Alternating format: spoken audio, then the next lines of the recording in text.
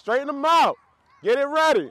We have very, very resilient kids. Olney Eagles! Yes! Olney Eagles! Yes! 1, 2. I love all of them like they're my sons. And I don't say that and not mean it, okay? All the way up, Nate. They have goals that they want to meet, and football's one of them. Yes! You got this! Yes!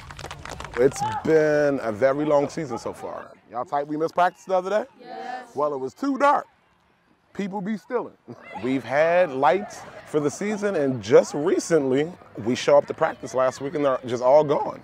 Like, no real explanation. They just pull the copper wire out of there, and I would assume they sell the parts for it. Just say outside. Go! Unfortunately, and knock on wood, have only missed one practice this week at our actual field. And tonight we are borrowing Moss's playground. Get ready for the game tomorrow? Love you, let's go. Love you. That's just weird. We're just kids playing football. They can't stop us. Like, we could hop field to field if they steal it, but still we gotta be a team and play through. From one Eagle to another, I really wanted to help these kids out. I'm Ron Jaworski from the Jaws Youth Playbook, and I want to thank everyone for coming out today. The Jaws Youth Playbook has been in existence now for almost 40 years.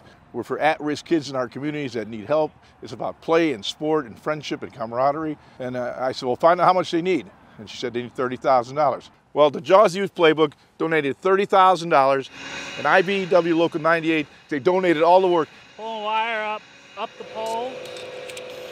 If all goes well, we're hoping by Thursday afternoon, we should be able to have most of the lights back up and working. This is what we can do when we work together. Yeah. A check for $30,000 is going to get it up and running, but it's up to the local neighbors and neighborhood to keep this program going. Always just say, find a way, and that's what we're going to do. Go Eagles! We got people that donated, and because of all the help that we have been getting throughout the city, the kids are now able to do the only one thing they asked to do was to play football in a clean and safe atmosphere. And we thank you for that. Eagles! Champions!